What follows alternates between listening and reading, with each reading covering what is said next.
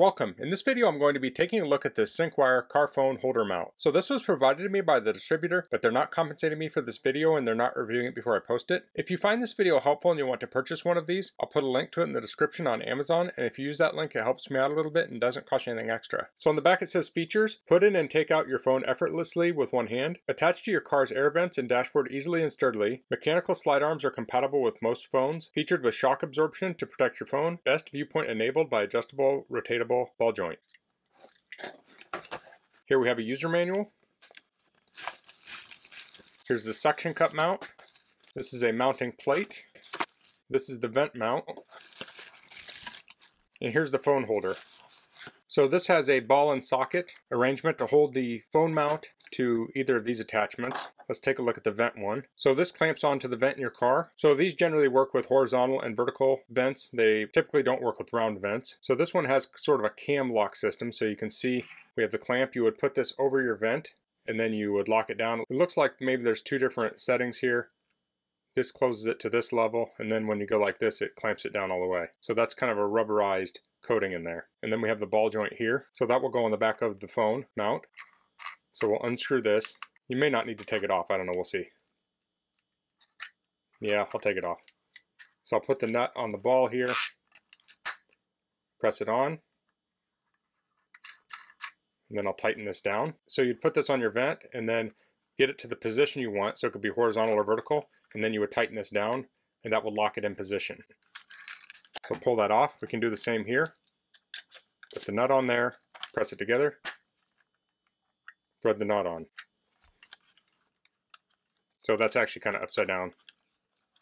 It would be more like this. So this has an extendable arm, so I can loosen this screw here and then tighten it down.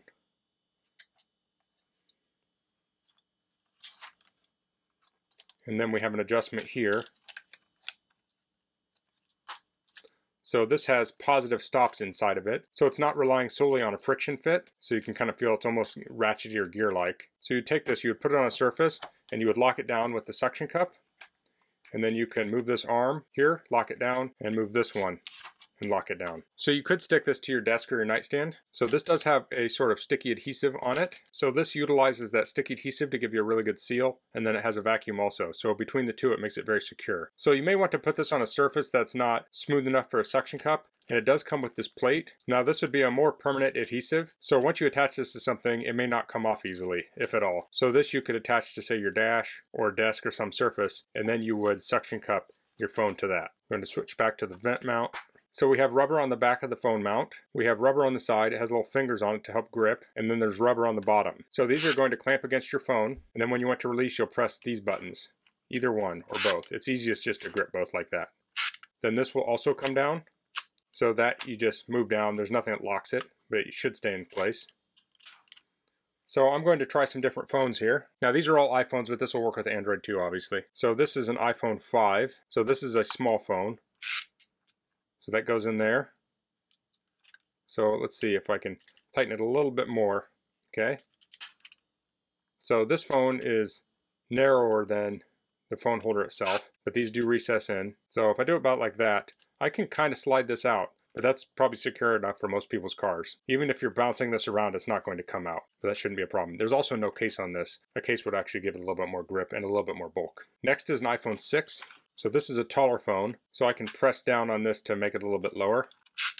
This also does not have a case. You can see it there. This is an iPhone 13 mini. Put that in here. Now that's more secure, that has a case on it. So that's really in there. Here's iPhone 12. This is 13 Pro Max. So while the phone is in here, clamp that down. If you look at the bottom here, there's plenty of room to plug in a charging cable. The correct end of a charging cable. So there we go. So you can have your charging cable connected. You can set it right in there, lock it in. You can still charge this. So I wanted to demonstrate this on my bench here because I have better lighting here. But now let's take it out to the car and see what it looks like installed. Okay, so I'm in my 2016 Subaru Outback. I have my vent here. I have the vent clip. I can place that on there. I can click it. So that seems very secure. Looks like I can click it even one more. That's very tight. I see no reason to like clamp that down even more than that. That's very tight right there. So I'll place the nut on there, clip on the phone mount. I'm going to set my camera down to get this tightened. Okay, so I have that tightened down. I didn't tighten it super tight because I want to demonstrate this. So I can set the phone in there. There we go. Loosen this up a little.